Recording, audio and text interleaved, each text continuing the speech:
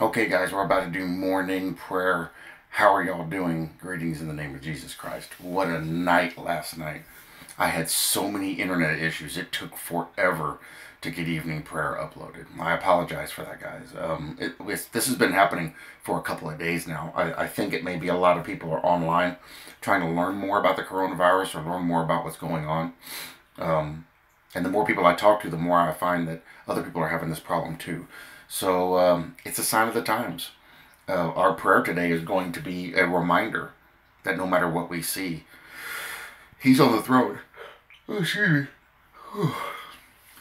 But I wanted to show you something first. Something that I realized last night. It hadn't dawned on me before until yesterday when I saw what was going on at the store. And I had a couple of conversations throughout the evening. And I got in bed and I'm laying there and I'm talking to my wife. And it just dawned on me whenever we read Ecclesiastes 12, the description in there, when you read it, it's talking about what's going on right now. Let's go through there and I'll show you. Remember now your Creator in the days of your youth, before the difficult days come, and the years draw near when you say, I have no pleasure in them. Well, we can say that right now. You know, he's saying you need to find God before something happens. When the sun and the light, the moon and the stars are not darkened, he's referring to the end. And the clouds do not return after the rain. This is all about the end. There's a scripture talking about it'll be a day of thick clouds. I have a study for that. In the day when the keepers of the house tremble. Are people doing that right now because of the coronavirus? And the strong men bow down. Well, why would they bow down if they were sick or losing family members?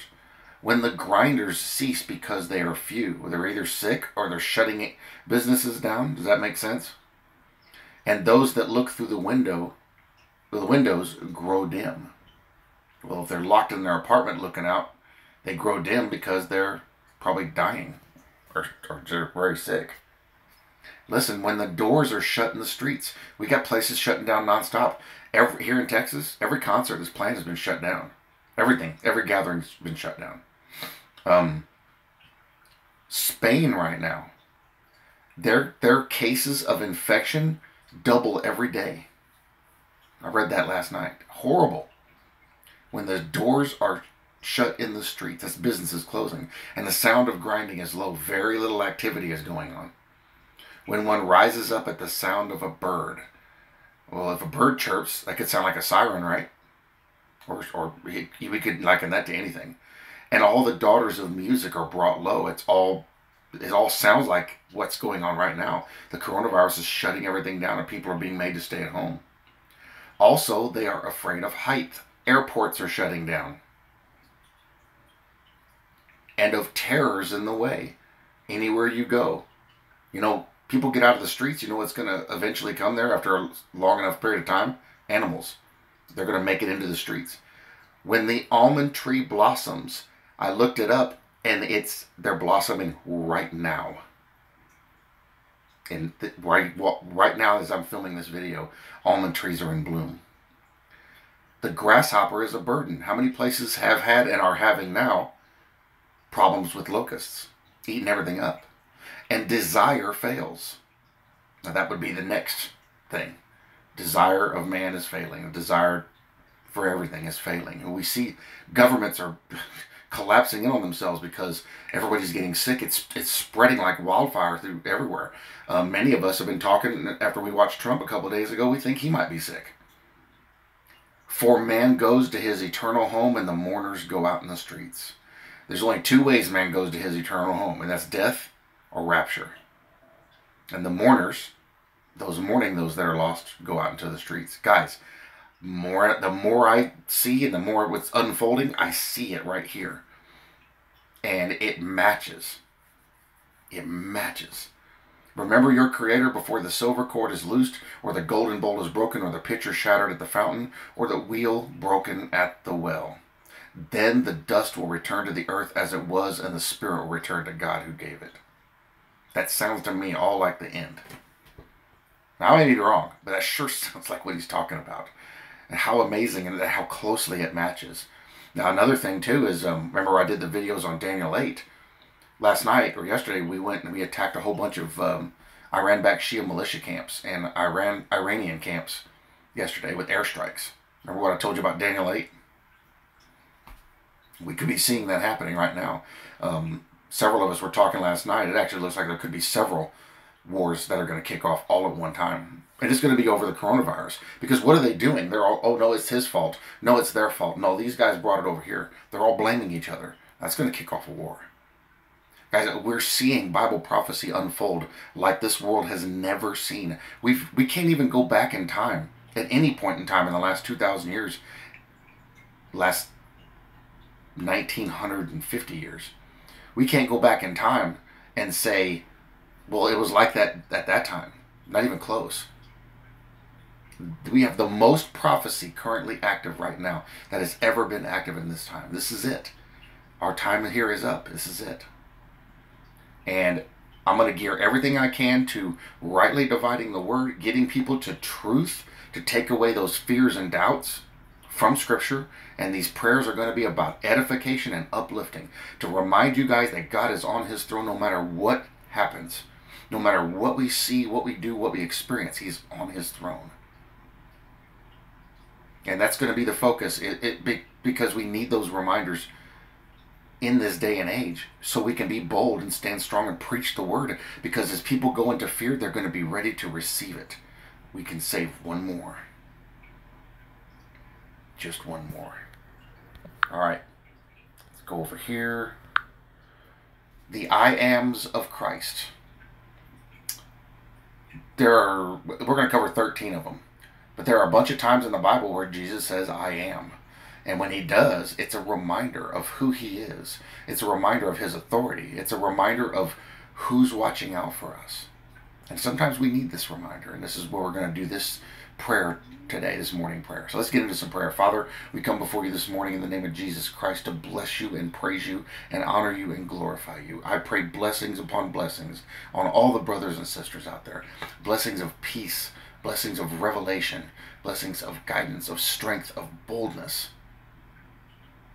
That you will show them what you're showing me. That you will make the Bible come alive for them like you've done for me. That you will recall all those things to them. To remind them, you are God.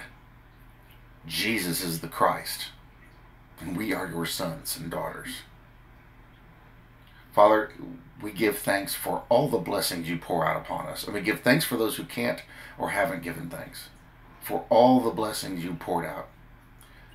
What you provide for us, what you do for us in protection, watching out for us, taking care of us, protecting the path in front of us.